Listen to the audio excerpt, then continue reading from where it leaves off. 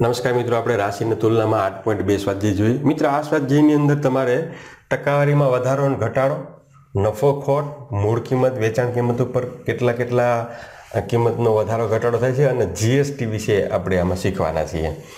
તો જીએસટી આધારિત જે પ્રશ્નો છે એ પ્રશ્નો અહીં આપણે લાવવાના છીએ. તો જોઈએ આપણે એમાં એનો પ્રથમ એપિસોડ. એટલે પેલો આપ્યો છે કે એક ભાઈ છે એની પગારમાં 10% વધારો થાય છે. હવે નવો પગાર છે એનો 1,54,000 છે. તો એનો મૂળ પગાર કેટલો હોય?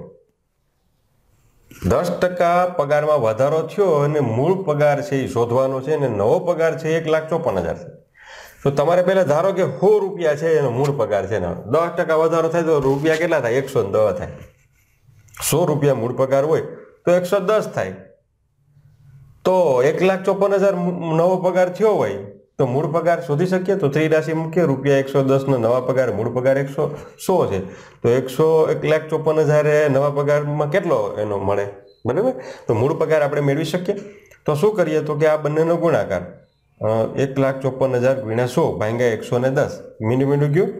તમે આને 100 વડે ગુણી નાખો એટલે 1 મીંડું વધી જાય. 3 મહિનાના 4 મહિના થઈ જશે અહીંયા સીધા.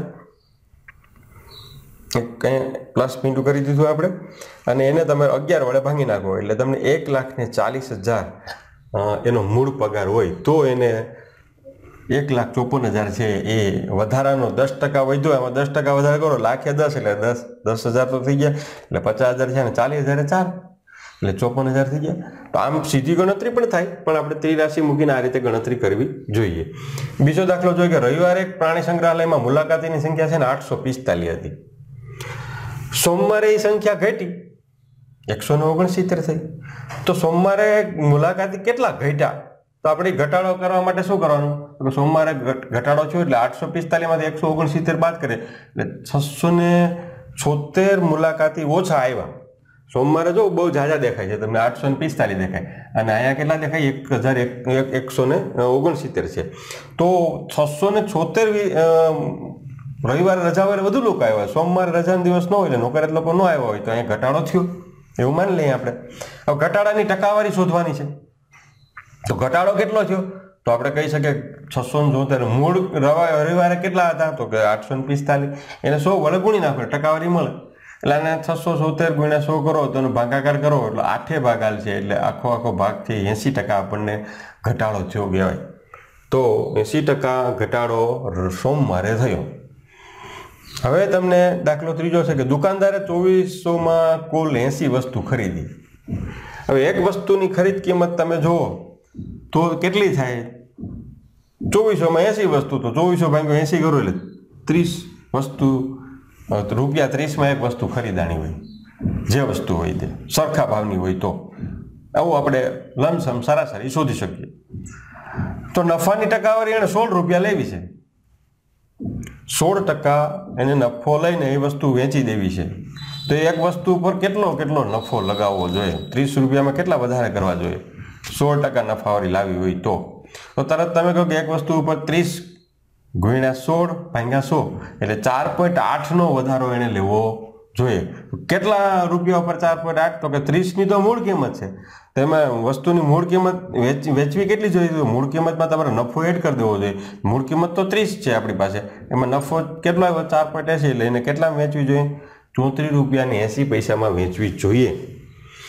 એટલો બધો નફો લઈ શકાય નહીં, પણ લોકો ડબલ પણ નફો લેતા હોય. આપણે શાસ્ત્રો કીધું કે રૂપિયાનો 1.25 રૂપિયો લેવો તો બરાબર છે, પણ આવી રીતે તમે શ્રી સવા લાભ કહી દીધું છે આપણને. પણ આ 16% અને 20% અને 25% ઘણા બધા નફાઓ વધારે લેતા હોય છે.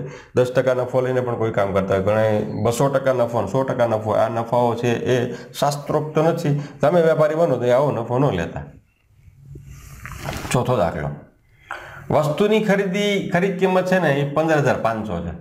પછી વસ્તુ લીધી, કબાટ લીધો, તો કબાટ ઘેરે આવ્યો તો એમાં ટી અવાજ આવતો એટલે તમે રિપેર કરાવડાવો એટલે ખર્ચો 450 રૂપિયા ભાઈ સુતારને બોલાવ્યો. આપણે કબાટની વાત કરીએ, 450 રૂપિયાનો ખર્ચો કર્યો. હવે તમને કેટલામાં પડ્યું કહેવાય? 15,500 લીધું, 450 ખર્ચો કર્યો એટલે કેટલા થયા? 15,950 થાય. એટલે આપણે તરત કીધું પડતર કિંમત કેટલી થઈ. હવે તમારે એ પાછો વેચી દેવો કોકને. 15% નફો લઈને વેચો, મગજમાં રાખી લે કે ભાઈ 15% નફો આવવો જોઈએ એટલે તમે વેચો પાછો કે ભાઈ મારે કબાટ વેચવાનો છે. કોઈ કે હા બહુ સરસ કબાટ છે, સરસ રંગ રોગાન કરીને મસ્ત રીતે રાખ્યો હોય, આપણે કોકને ગમી જાય એટલે લઈ જાય તો નફો આપણે જોઈએ. પણ પડતર કિંમત તમારી છે 1550, ટકા કેટલા લેવા નફામાં? 15 ભાગ્યા 100 કરવાના.